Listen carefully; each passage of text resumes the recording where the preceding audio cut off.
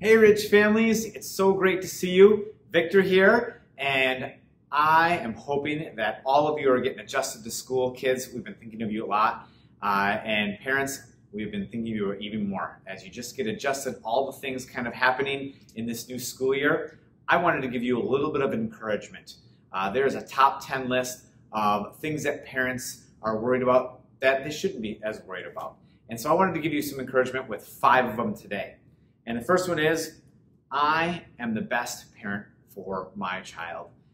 Sometimes I think we can get in the mix of all of these different thoughts, and just remember, you're still the biggest influence in your kids. Number 2, I will not compare myself to other parents or my kids to other kids. This is so important, is that we have to be able to do what is best for our kids, and then also we can get in the comparison thing when we're looking at other kids and how they're doing and our own kids. So make sure that you just remember that as well. Number 3, I will do what I can. I cannot do it all, and that's okay. I will do what I can, and you cannot do it all. I know I have this discussion many times with my own wife. It's just that do what you can. Win the day for today. Number 4, my kids know they are loved, safe, and accepted. Loved, safe, and accepted. Remember that. That is our main goal for our kids there too, is make sure that each and every day, if they feel loved, safe, and accepted, they're going to be able to make better choices and they're going to be able to do great things. Last one, I will fully embrace today, knowing that everything will not go as planned. Fully embrace the day that you have and know that the extra things that bother you and get you distracted are sometimes a part of the plan too, and we have to adjust to those. Those plans don't always go the way we want to, but we can still make great things happen with them. If you want the rest of the other 5, I'm going to say go to the parentq.org app and be able to check out the rest of this blog. And we hope and pray that your worries, the things that you have going on, are things that we can work together and help give you resources and come alongside you. Enjoy your week, families. Enjoy the videos, enjoy your discussions together. Have a great one. Bye.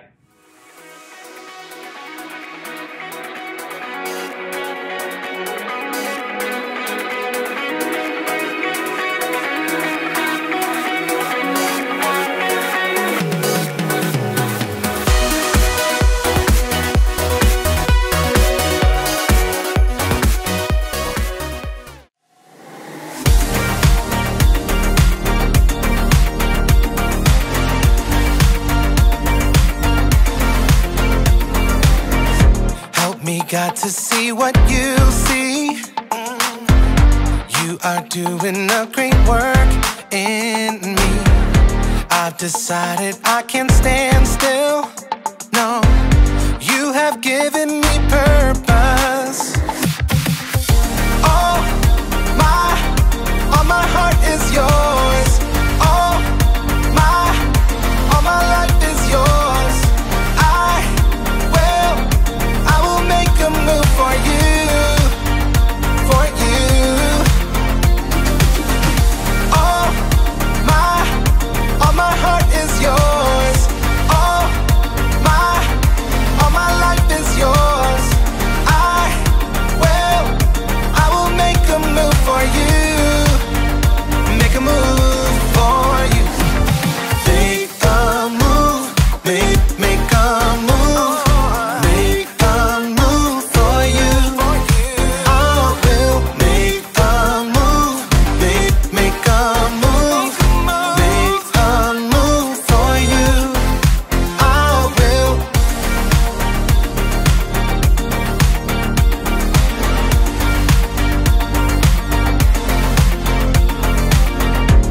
Take up the call to serve you. You have given me a job to do. I wanna love the world just like you. Yeah, you have given me purpose. All my heart is yours. All my life is yours.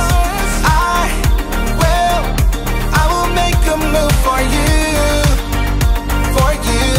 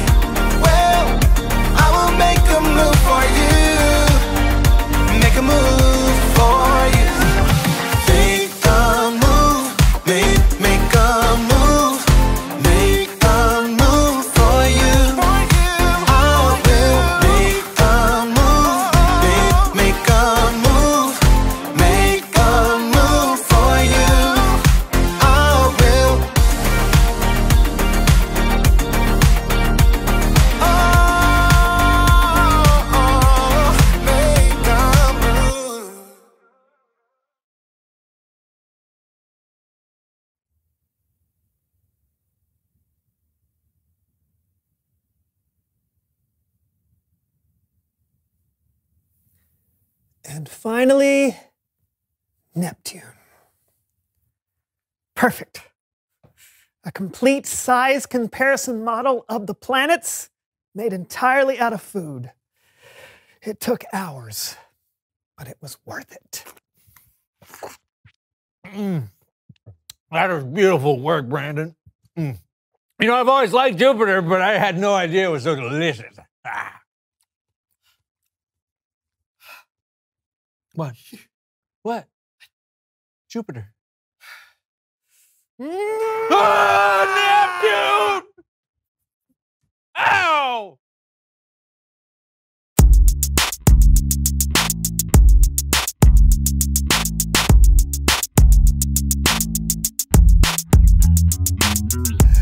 Welcome to the So-and-So Show! I'm Brandon. And I'm John. And we're here to Get it done! That's right, no more episodes of us meandering around, having no clue what's coming next. Yeah, as much fun as it is to watch us smack ourselves in the face repeatedly until something funny happens, those days are over. Right. Yeah, we've got something new. A cue board! Woo! Isn't it beautiful? With this puppy, we will no longer get distracted and run down some weird and ridiculous rabbit hole. Hey, can you imagine a puppy running down a rabbit hole? That would be so will stay cute, focused and on task Oh. so we can...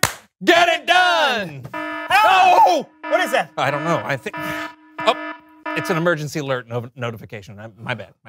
No, wait, aren't you going to read it? Well, we're in the middle of a show. Yeah, I know, but I mean, it could be something important. Oh, okay. Emergency weather alert. Tornadoes. No! A comet has been spotted that is potentially headed directly to hit planet Earth! Oh, no, when? In the year 2332. Oh. Huh. Oh. You got to be kidding me. What kind of notification is that? Maybe they just wanted us to, have plenty of heads up. I'd say so. Let's get back to the board. Oh, yeah. So, we did the funny opening. Okay. Now we just have to...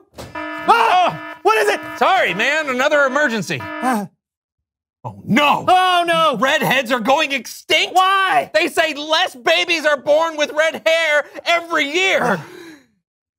Except that it's improbable that they will ever go completely extinct. So, nothing to be worried about. What? Oh. Okay. Let's play a game. Okay, right. It's time to play a game called Balls Up.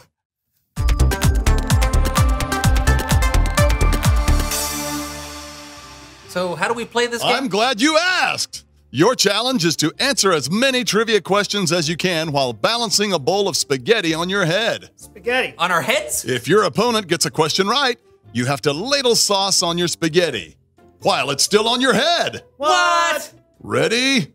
Bowls up. Ah! What now? Pollen alert. The pollen count is 1. The pollen count is 1. How is that an emergency? Better safe than sorry, man. Put the spaghetti on your head. We're ready. Question 1. What are Saturn's rings made of? Ice and rock. Correct. Sauce it up. Oh, man. Oh! Silence your phone. And miss out on the latest... What? What? My mom just liked one of my photos. John, seriously, your phone is being... Question 2. Oh! What is the name of the North Star? Polaris. Correct. Sauce it up.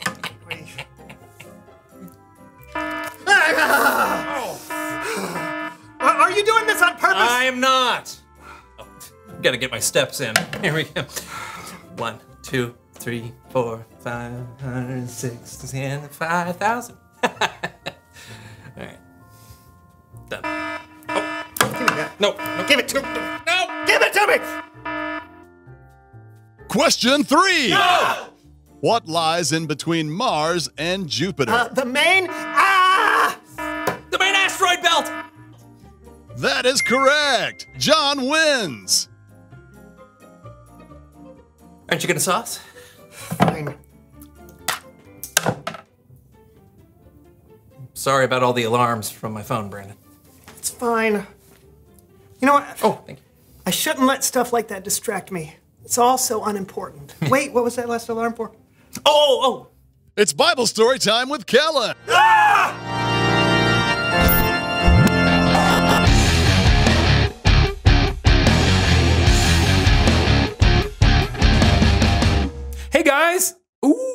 Ooh, nice cue board. We thought it might help us Get it done. I'm guessing it hasn't gone well. We keep getting distracted. I get it. Taking initiative and seeing something through to the end, it can be tough. But you have a Bible story that might help? I do, and it has to do with Nehemiah and his people rebuilding the wall around Jerusalem. I'm gonna need some help though. Are you guys up for it? You bet. And how? Then let's have a little fun with Human Head Puppet Theater. Yeah.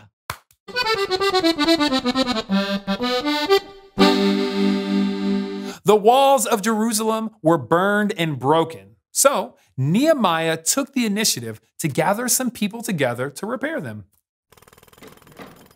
Thanks, everybody, for coming out. Yeah, you tell him, Nehemiah. You tell him what we're gonna do. Yeah, okay, thanks. We got lots of work to do. We are gonna repair this wall. God will be with us. That's right. You tell him, Nehemiah. I am telling them. Okay, you keep doing it. Okay, yeah. Yeah. He said, yeah. Nehemiah had a plan to rebuild the wall, and the people were motivated to help get it done. But not everyone around Jerusalem was excited for this new wall, especially a guy from nearby Samaria named Sanballat.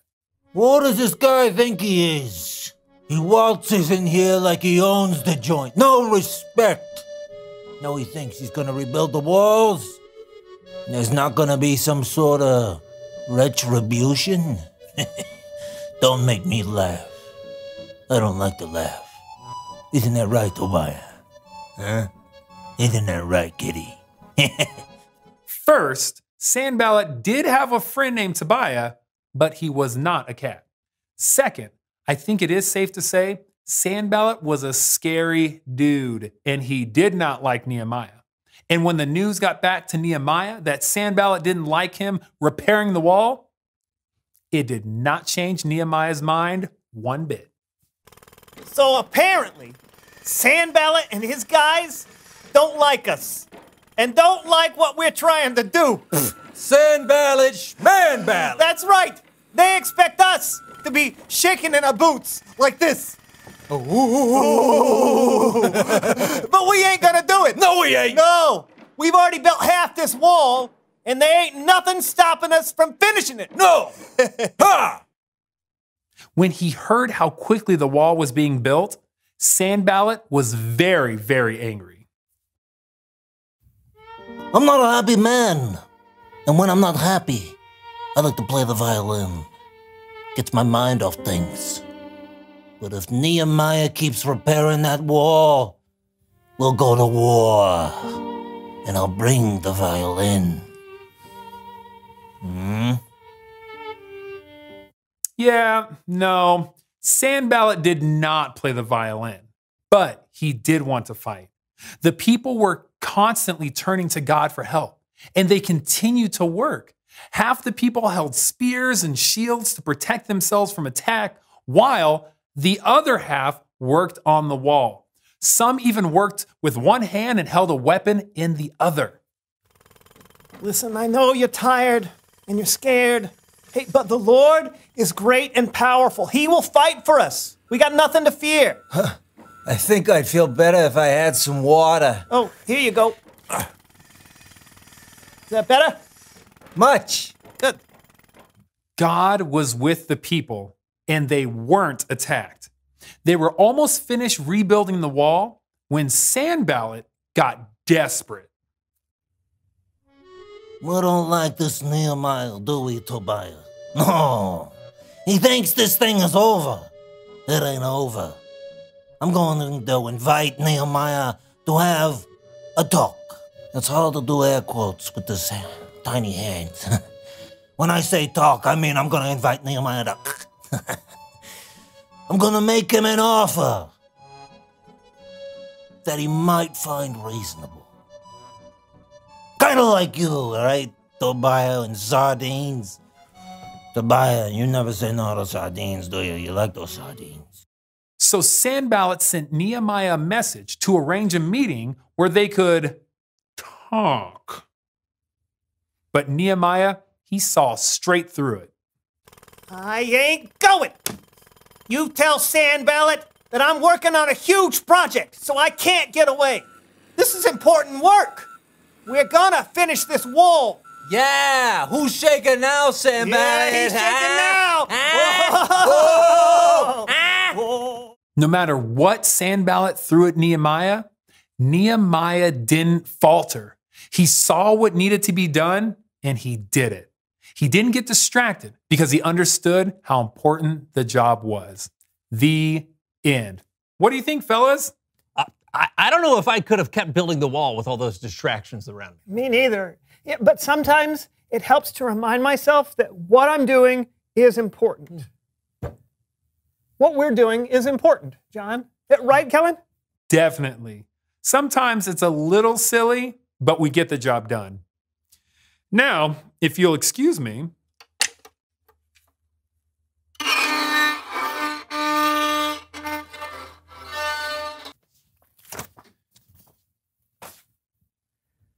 Guess it's time to reveal the question.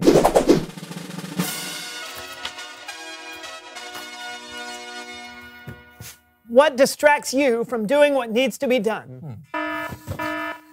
Obviously, phones are a big distraction. I gotta put you on silent. Thank you. Silent. Silent!